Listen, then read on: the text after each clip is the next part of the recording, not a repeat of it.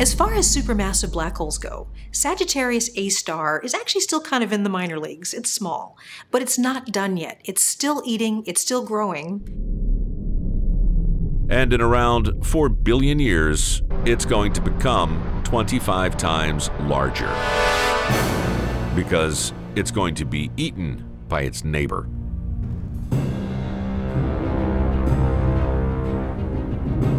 The giant Andromeda galaxy is heading our way, and it's going to engulf our Milky Way. When galaxies merge, their central supermassive black holes merge.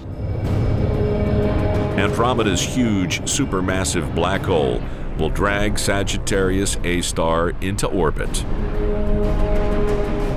gradually drawing it closer and closer until it devours it.